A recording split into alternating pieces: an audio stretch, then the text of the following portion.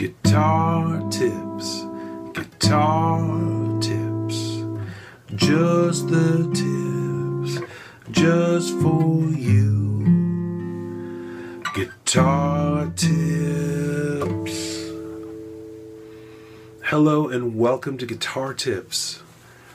My name is Adam Levy. This is my weekly video blog. I post a new guitar tip here each and every Friday. And you can tune in, you can subscribe. This is episode number 49, so we're almost at a full year now. And if you're new here, you might want to go back and watch some of the earlier ones. They're not in any kind of particular sequence, so if you're just starting, you can start here and go forward. You can go back, you can skip around, really whatever suits you. This week's guitar tip is listen to Monk. Listen to Monk. In this particular case, I'm not talking about Buddhism. I'm talking about Thelonious Monk, the great jazz composer and piano player. This is a record that he made, I can't find the date on here, but anyway. This is a good one. I just actually picked this up recently. Fantastic record. If you like jazz and you are not listening to Monk, I think you will be pleasantly surprised. He's coming from a pretty different place in jazz history. I think he's pretty unique. He definitely absorbed all the music that had come before him in jazz, but then he kind of like took a sidestep with that all that information and wisdom, and instead of following the progression of jazz that seemed to be happening in the mainstream, he said, "No, let's take it over here." So he wrote a whole bunch of original music, very fresh music, and found a way to really embrace the history of jazz and all the heritage and beauty that had been there before, but not to be sentimental about it and get stuck in it, but just do something fresh with it. And I think that's possible at any time. He did that in the late 40s and 50s and 60s. But you could do that at any time. Look at what's happening around you. Look at what's happened in the past, and say, okay, everybody seems to be going over here. What if we go over here? Anyway, that's one of the things that I like about Thelonious Monk. Besides listening to Monk's music, of which there is much to listen to and enjoy, he also had some wisdom to share. There was a saxophone player in his band for a little while named Steve Lacy, who at some point started writing down the advice and little nuggets of wisdom that Monk would share, I guess, at rehearsals or whenever, and keeping them in a little notebook. So this is something I found on the internet. This is in Steve Lacy's handwriting from 1960, writing down some of the things that Monk said. So for today's guitar tip, I'm going to take a break from telling you all, about the guitar, and share some things that Thelonious Monk said about music, about life, about his band, about the business. And I hope that as I presume you're a guitar player, since this channel is called Guitar Tips. I would guess that most of you watching are guitar players.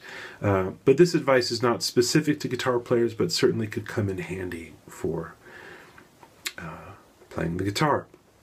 So I'm going to just kind of breeze through them with minimal commentary. There's quite a bunch of them. Okay. Thelonious Monk's, T. Monk's advice, 1960.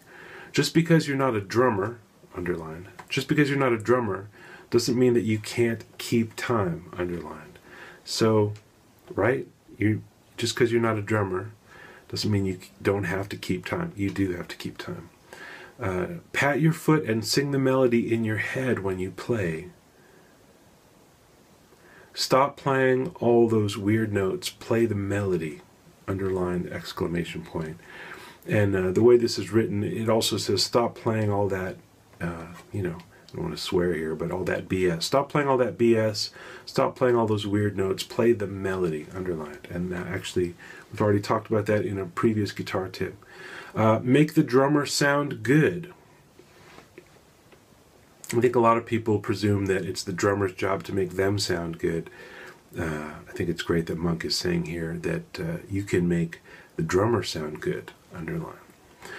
Discrimination is important. I don't think he's talking about race here so much as just musical discrimination, artistic discrimination, what's outside, what's inside. This one I like. You've got to dig it to dig it. You dig? You've got to dig it to dig it. You dig? All reet. And that's spelled A-L-L-R-E-E-T exclamation point. All reet. Always know, ... K-N-O-W. I don't know, but I think what Monk means is always know, always be certain of what you're doing. Never be wishy-washy about what you say or what you play. Always know. And then there's this little parenthetical thing. It says Monk, and there's an arrow. I'll show you here. I really don't know what Steve Lacy was trying to indicate with that, but I'll leave it up to you to interpret that. It must always be night, otherwise they wouldn't need the lights. I have no idea what that is. Maybe you can tell me what you think it is. Let's lift the bandstand.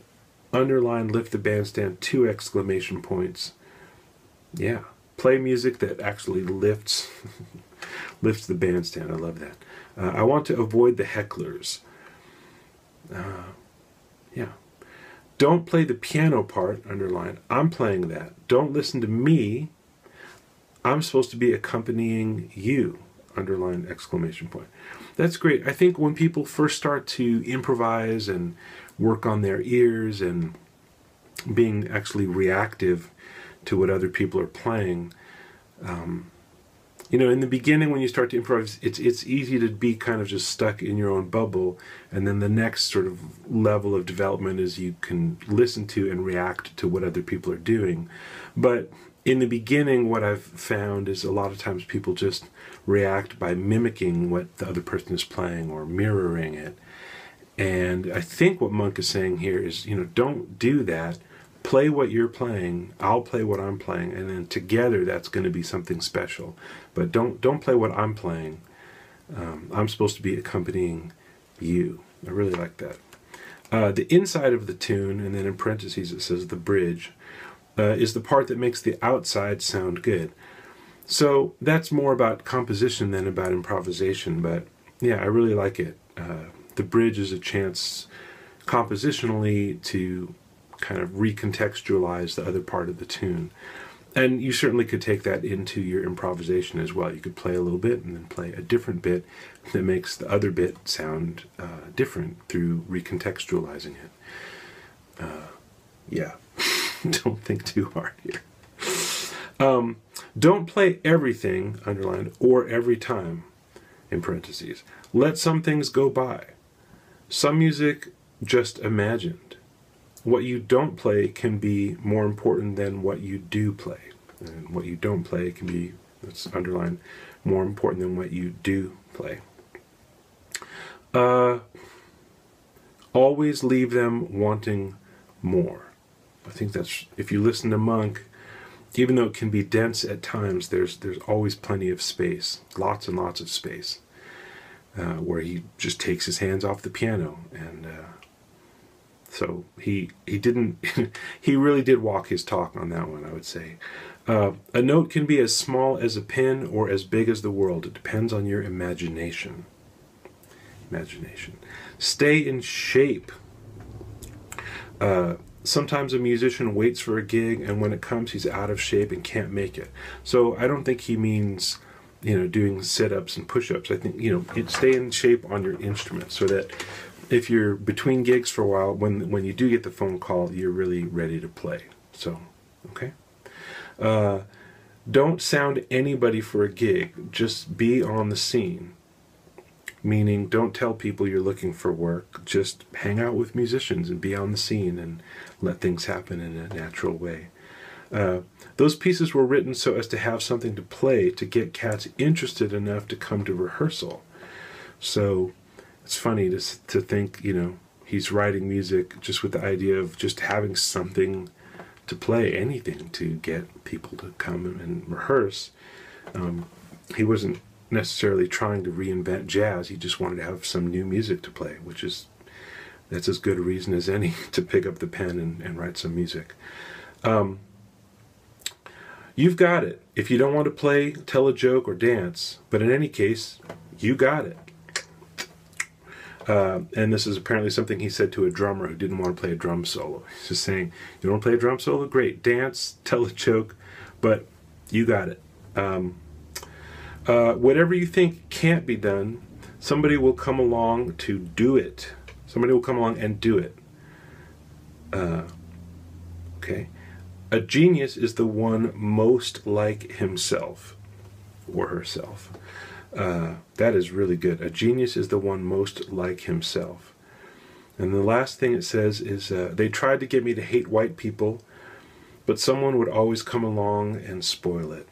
And that's really great. I really don't know what more I can say except listen to Monk. You can listen to his words. You can listen to his music. If you're interested, I actually recorded last year a whole bunch of Monk music with clarinetist Ben Goldberg and drummer Smith Dobson. You can find it on Bandcamp. If you go to bandcamp.com and search for Ben Goldberg and Monk, you can check it out. On Bandcamp, also one of my favorite guitar players, Noel Akshote, just released a recording of, I think, all of the Monk songs that Monk ever wrote for solo guitar and overdubbed guitars. Lots of people have tackled Monk's music on the guitar, on other instruments. It's beautiful music. It's a beautiful world of music. It's somewhat finite. I think there's something like 50 Monk tunes, so it could be daunting to get started in, but if you do get started, it's not like trying to tackle the whole real book or, you know, all the show tunes ever written. It is a finite world, but it's an infinite finite world. So that's this week's guitar tip. Listen to Monk, or if you're really a big McCartney fan, listen to what the Monk said. Please subscribe, tell your friends, tell your ma, tell your pa. Stay tuned and take good care.